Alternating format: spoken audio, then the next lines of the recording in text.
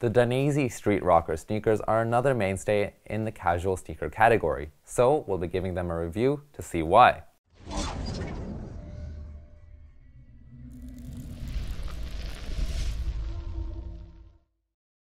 Sebastian from Champion Helmets here, and the Dainese Street Rocker DWP is meant to let you ride your bike in relative safety and still transition seamlessly to walking around off your bike.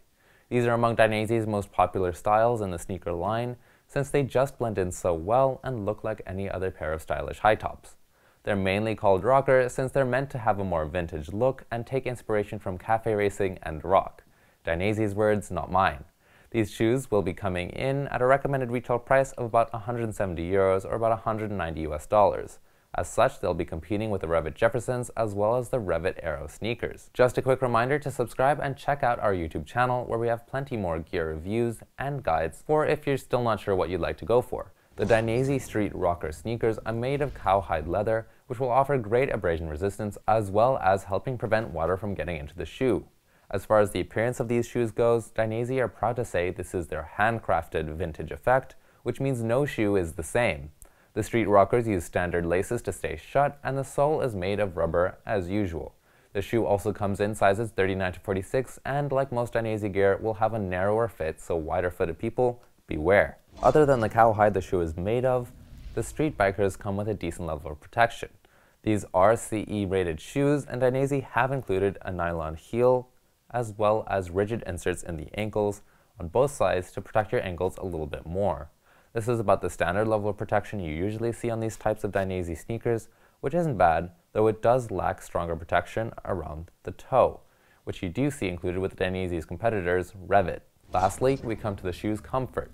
The first thing to mention with this shoe is that since it is fully made of leather, it will require breaking in and won't be as comfortable out of the box as, for example, something like the Dainese York shoes. But it'll be fine once the shoes are broken in, and temperature-wise, these shoes use Dainese DWP liner and are meant to be waterproof, so the flip side of this is that these will be hotter shoes. However, the main downside on this shoe is that it doesn't have a gear shifter guard, which for a shoe focused on looks is going to be important if you plan to use these shoes very regularly, while still remaining this very nice vintage finish. However, these shoes will still be comfortable, and these are mainly the trade-offs Dainese have made to give a more casual style riding shoe. The liner of the shoe is made of standard mesh, which will help with any ventilation that does manage to enter the shoe. If you'd like to purchase the Dainese Street Rocker shoes, make sure to head to championhelmets.com where we have a lowest price guarantee. So let us know if you see the shoe cheaper anywhere else, and you can always ask us questions via our live chat. These shoes definitely have delivered on their promise of a casual style shoe, and trade-offs aside, it does reasonably well. Not to mention the novelty of the vintage look of your sneakers. If you liked the video, make sure to subscribe and let us know what you think down below. I'm Sebastian from Champion Helmets, and see you next time.